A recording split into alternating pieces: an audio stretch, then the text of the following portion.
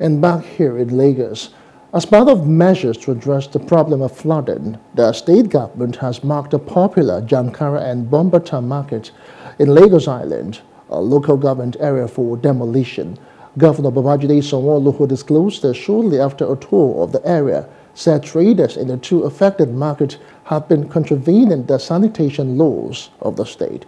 The governor warned that all illegal occupants on the drainages and indiscriminate dumping of refuse would no longer be tolerated. Internally there, right, we have work to do. We have work to do at the three main markets that we saw there. The Itumago market, sorry, the Bombata market, the Jankara market, and of course, the Pelewura markets, right? I'm using this as an information, as a notice to all of the legal squatters and all the people that are doing things there.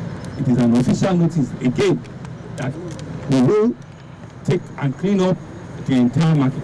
We will start fully with the Bombata market and the Jankara market. It's going to be ground zero, and there's a full design of what we're going to be putting there. To this end, Sanwo-Olu said two major drainage channels will be opened up from Thomas on the right and the other from Idumagbo to enhance free flow of water into the drainage and straight into the lagoon.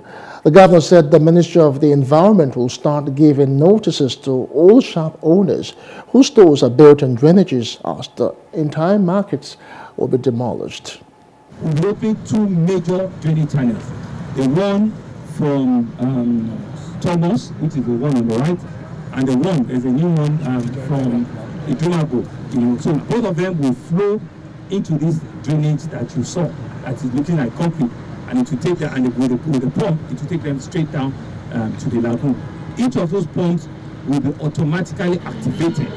Each one, once the water channel gets up to 4 meters from what I'm told, pump 1 will kick off. Once it gets to 5.5, pump 2 will kick off. And if there's a need for pump 3, it will also, or will never say. So we build capacity and we also build redundancy as the final solution for the drainage evacuation from Lagos Island. Hello, hope you enjoyed the news. Please do subscribe to our YouTube channel and don't forget to hit the notification button so you get notified about fresh news updates.